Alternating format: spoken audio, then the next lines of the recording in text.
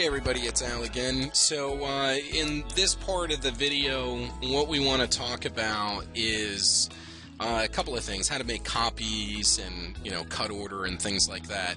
So if you go to your milling job and you see machining order, you have a couple of different options here: feature, individual tool per setup, individual tool.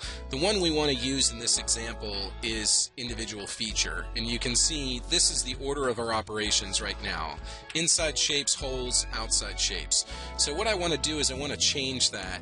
Now I can either change that in the tree or in that dialog. What I wanted to do is I wanted to cut the holes first, so I'm just going to drag the inside shapes down so it does holes, inside shapes, outside shapes.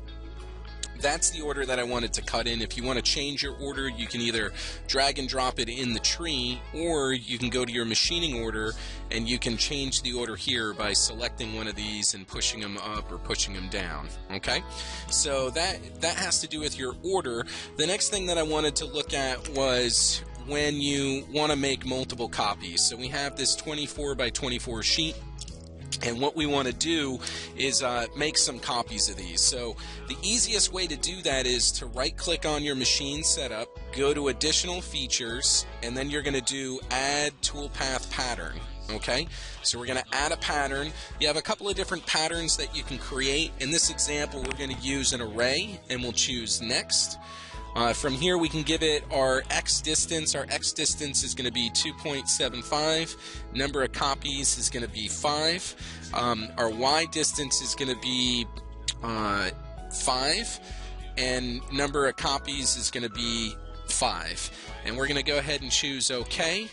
And then here you can see we've generated out our sheet. Now, our sheet isn't quite big enough for these copies. So what we're going to do from there is we're going to just come back and edit this. Okay, it looks like 1, 2, 3, 4.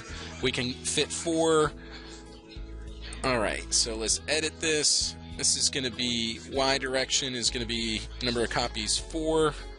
X direction, we're going to make that 7 and choose OK. I'm sorry, this is 3. Let me edit that again.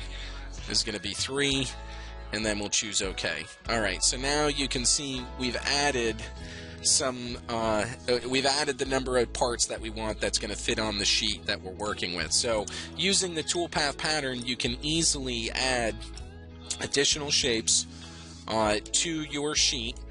So you can do an array. It's really easy to do, and the cut order is going to be, it's going to cut everything on the first shape, and then it's going to go to the next one and repeat the process. So in short order, you're able to make multiple copies using our toolpath pattern. If you guys have any questions or comments, please reply back to the thread, the Facebook, the YouTube, and if you haven't subscribed to my YouTube channel yet, go ahead and do that now. Thanks a lot, guys.